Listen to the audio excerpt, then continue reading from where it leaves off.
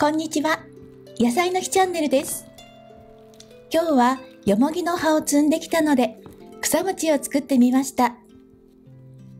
電子レンジで簡単に作る方法ですが、きれいな緑色が広がって、柔らかく美味しく出来上がります。よもぎの茎が伸びる前に、ぜひ作ってみてください。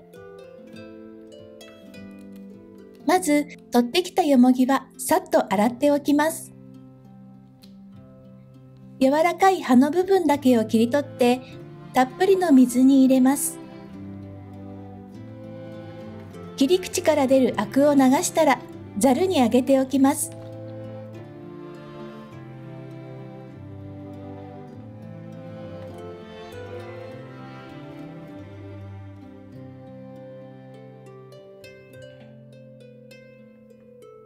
沸騰したお湯によもぎを入れて重曹を加えます。重曹を加えることでアクが抜けて色が良くなります。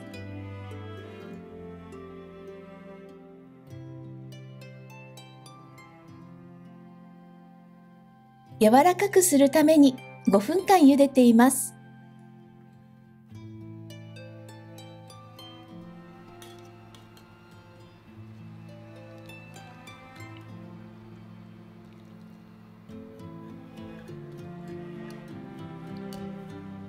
茹で終わったらたっぷりの水に浸して10分置きます。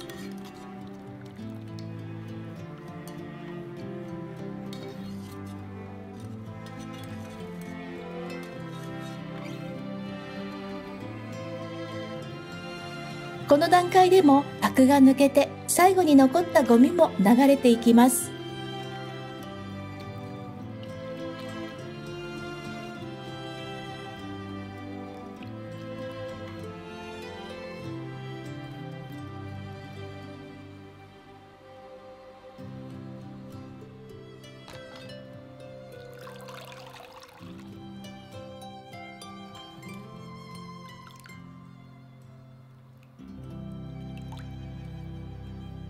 よもぎの水分を絞って、包丁で細かく刻んでペースト状にします。ミキサーやフードプロセッサーで攪拌したり、すり鉢ですりつぶしてもいいですよ。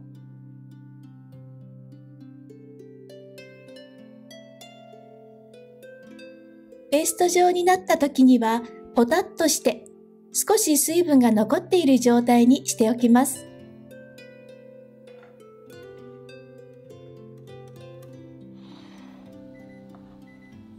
次にお餅の部分を作ります。白玉粉にぬるま湯を加えてふやかしておきます。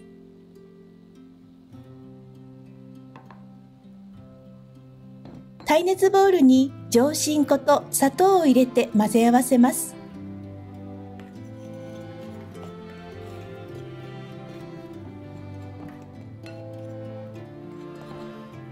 ぬるま湯を加えてしっかり混ぜ合わせます。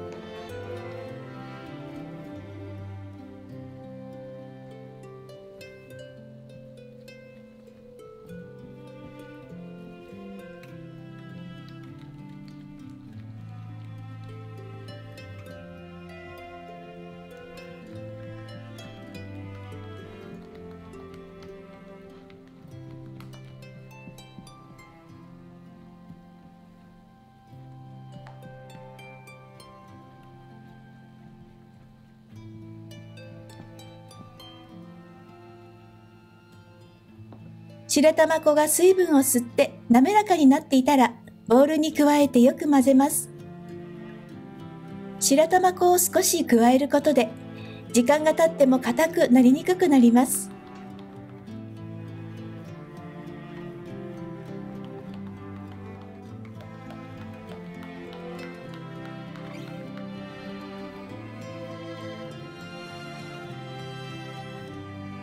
ラップをして600ワットの電子レンジで4分加熱します。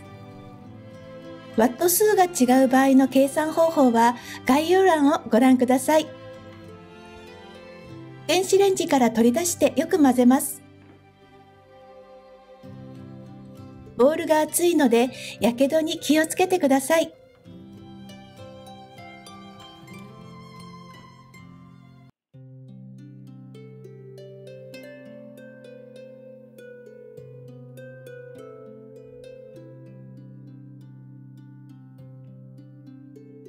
もう一度ラップをして同じく1分加熱します。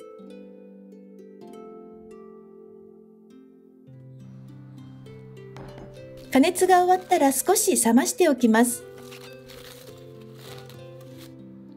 手で触れられる温度になったら、よもぎのペーストを加えて全体に散らばるように混ぜます。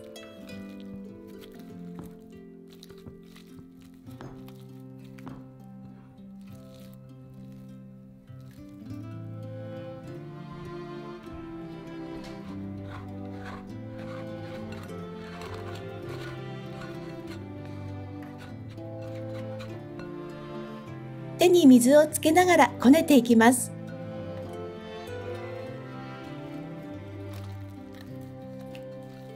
お餅を回しながら、周りを内側に折りたたむようにこねてください。お餅全体にまんべんなく緑色が広がるまでこねていきます。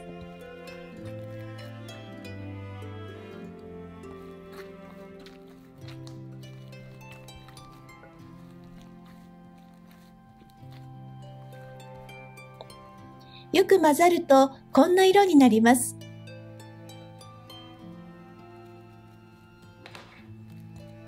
手に水をつけて6等分に分けます。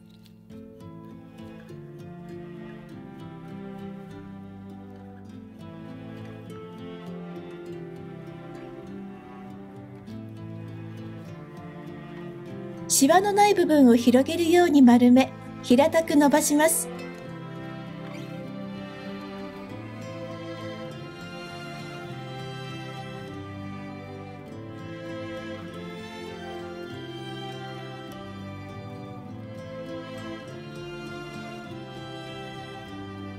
あんこは1個 30g ずつにして丸めておきます。今日は粒あんとこしあんを半々にして作っていきます。広げたお餅にあんこを乗せて包みます。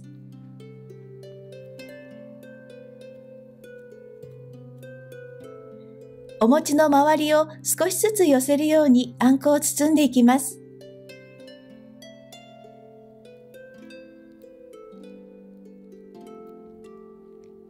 この時も手に少しの水をつけながら作業をするとやりやすいですよ。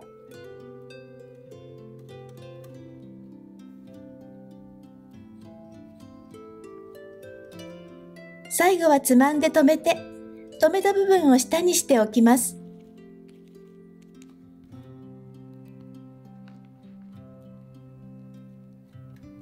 白玉粉を加えているので、時間が経っても硬くなりにくく、2日ぐらいは柔らかく召し上がっていただけます。ラップをして冷凍したら、自然解凍で柔らかい状態に戻ります。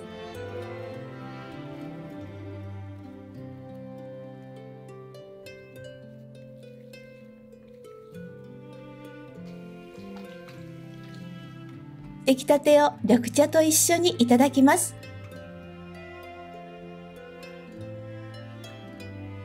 こんな風にもっちりと柔らかく美味しいです。季節の味をぜひ気軽に作ってみてくださいね。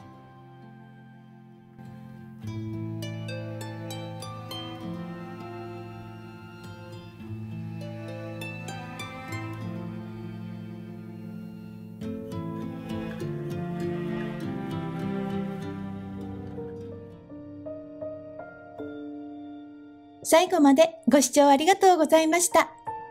次回の動画もぜひご覧ください。